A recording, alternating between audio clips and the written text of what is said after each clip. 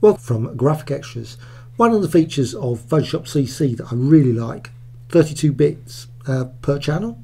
I particularly like it with gradients, and I'm just going to quickly go over it. And I've actually, so image, RGB, 32-bit channel, and basically it's just lovely smooth gradients that you can apply over and over again, just using the standard just difference and darken and all those sort of things.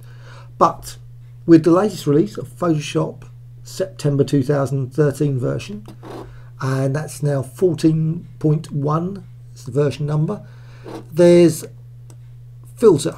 Well, they've added a selection, quite a few filters now of 32-bit, so things like color, halftone, etc., crystallize, etc., as well as distort. One of my favorites, displace, that's now become a 32-bit filter, which is really good.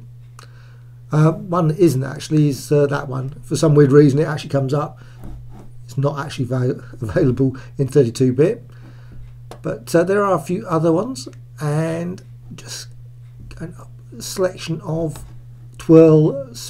And the good thing about the 32-bit option is that the colour is now so much smoother, so effects that look quite clunky, to be honest, really quite clunky at times, actually look pretty impressive now. And certainly things like the polar coordinates looks just great, as well as shear, wave, they all look really, really nice now. Far smoother effects than ever before.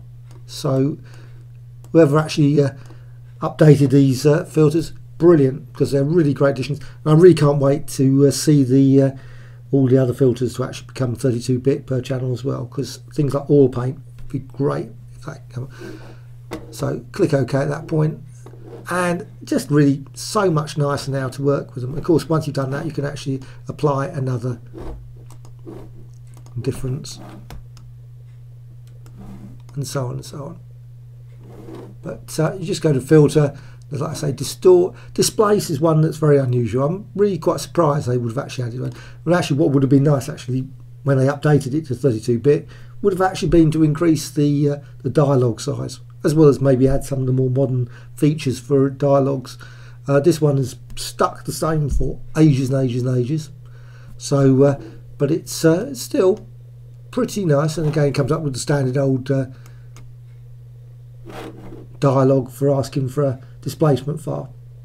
But it'd be nice if obviously it was more interactive.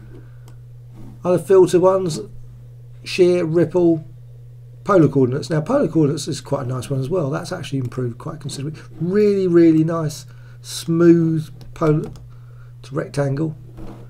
And just obviously apply it again and again. No, just 32-bit, brilliant. Of course, once you've actually finished with working with the 32-bit channel, and you want to go and like print it off or do something else with it, of course you have to go back, and it comes up with the good old HDR toning, and that gives many and actually quite nice colour options, and I think I'll just go with that.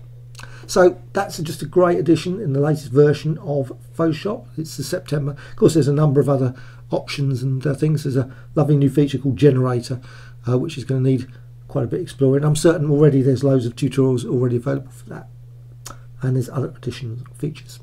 Anyway, hope you found this quick guide to 32-bit per channel additions in the new September version of Photoshop of interest, and that you'll subscribe to the Graphic Extras channel. Thank you much.